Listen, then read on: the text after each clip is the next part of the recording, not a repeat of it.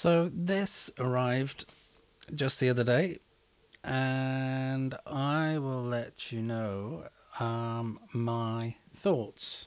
Let me start off by saying VR1, AR nil. Here it is. I got it. I've been using it now for probably a few days, and I've tried various things using it. I've been doing what most people would first do, which is play some games after setting it up. And then later I was trying to use it more as a productivity tool. And then this week I'm going to try and use it sort of more as a productivity tool as I go out through my working week. So let's just start off by saying VR on this is awesome, is really very good. I would liken it to the same level as VR on the Valve Index, if not a bit better, because it's a lot lighter on the front end. You've not got a lot of weight. Seeing a lot of people complain about some of the comfort levels with this and not having a top strap and tending to be a bit heavy. I've not really found that. I have found the need to adjust it occasionally, but that's more of just a case of being a little bit sweaty sometimes because of sort of getting very excited when using it. Certainly say in a VR game that's sort of kind of energetic. But overall, I've found the comfort to be really good. The build quality is exceptional. I would put it on the same par with the Valve Index. I've not had any problems with comfort.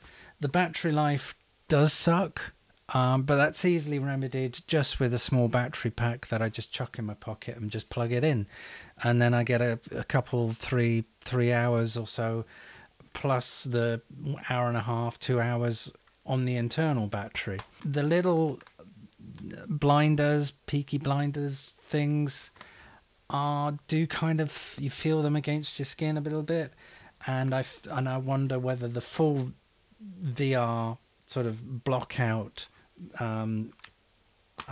visor thing will have this same quality, and if it does, I wouldn't be interested and would be more looking to sort of somebody like VR Cover. I'm sure they will end up coming out with something very soon. One of the first things that I found just quite frustrating is there's no kind of onboarding really with it. You know, it's aimed at a productivity tool, but the people that are going to be using it are probably never touched VR or AR before, and there's kind of no real introduction. You're kind of thrown into a setup, just a relatively basic setup, and then just handed into the normal Quest environment to be taken seriously by enterprise. There's a few things that they need to change. First of all, they need to either have an option where you can flip, but in terms of the presentation of the sort of the OS when you come into the store, instead of it just initially just always being this consumer focused store. I think you need just one that's predominantly aimed at enterprise as well, so it would have a lot of the functions and tools and platforms that enterprise would want. And I think that would be really good, because at the moment you kind of have to really hunt around for a lot of the decent productivity stuff, and even then it isn't that great really. And then some of the setup only happens when you launch certain productivity apps that relate to, say, augmented reality, and then it prompts you to set it up, rather than being prompted when you know, to having an option in your sort of environment for an enterprise edition software front end, as it were, where you could click that and say, I actually want to set up the room that I'm in, or the desk that I'm using, or the keyboard. So I really think they're missing a beat by not having a enterprise sort of front end that you can, you know, you could easily just have it switch from the consumer side. So if that's what you want to see with VR games and so on, or you want to sort of focus more on enterprise aspects related to the Valve Index, to the Quest Pro, I think they really need to think about that. The other observation is when you set up a room and sort of map out the scale, your room scale, in terms of augmented reality. I've got a very odd-shaped room, and it's not uncommon for rooms to be peculiar shapes and not square boxes. Most rooms are not square boxes. And I found, even though it's still in beta, and really it shouldn't be in beta if this is one of the things they're selling it about in terms of augmented reality, is the tools that you use to map out your room are really very frustrating to use, especially with this room. I gave up eventually. I just couldn't get it to match even anywhere near close, because I've got sort of alcoves and slanty bits and so on. And it just became a bit of a nightmare. And then I found that it sort of, on various occasions, I couldn't get back into editing. And this is a real frustration. You would start to map out, and say you're getting towards the end and you make a mistake in mapping out your room in augmented reality and making the walls and all the objects and so on, and say if you make a mistake, you just can't go back and delete that mistake. You have to start all over again. And I did that 3-4 times, and I just thought, no, this is too much.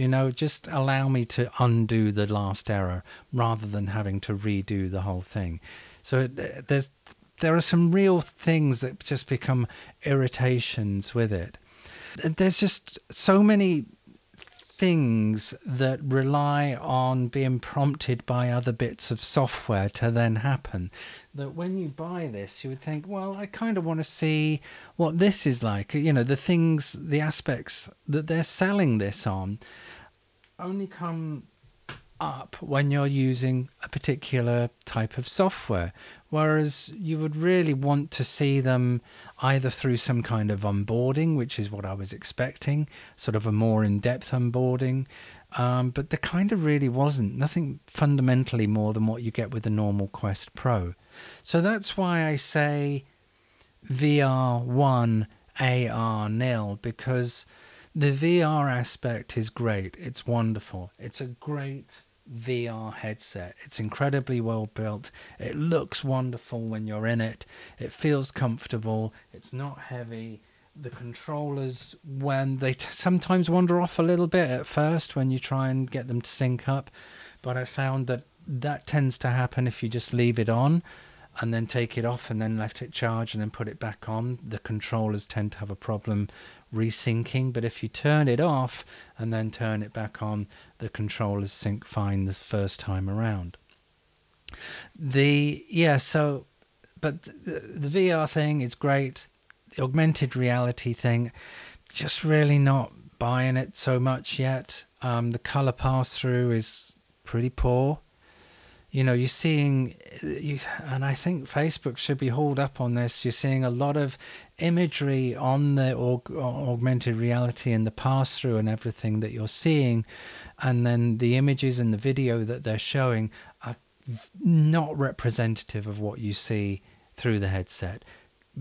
Very much not representative, not just a little bit, but it's night and day between the difference between what they're portraying it's going to be and what they're sort of saying in all the media coverage and all the advertising and so on, and then the reality is just very, very different on the pass-through. They really need a slap wrist for that, because it's not representative at all. So those are my initial thoughts. I will be doing more as I'm getting used to sort of some of the software, some of the applications, using it as a sort of a daily driver in terms of working, whether I can do that, and what obstacles I'll face. So I'll do more and more videos on that, but those are my initial thoughts. VR 1, AR 0. Okay, if you like this video, like, subscribe, give me a thumbs up and so on. And I'll see you next time.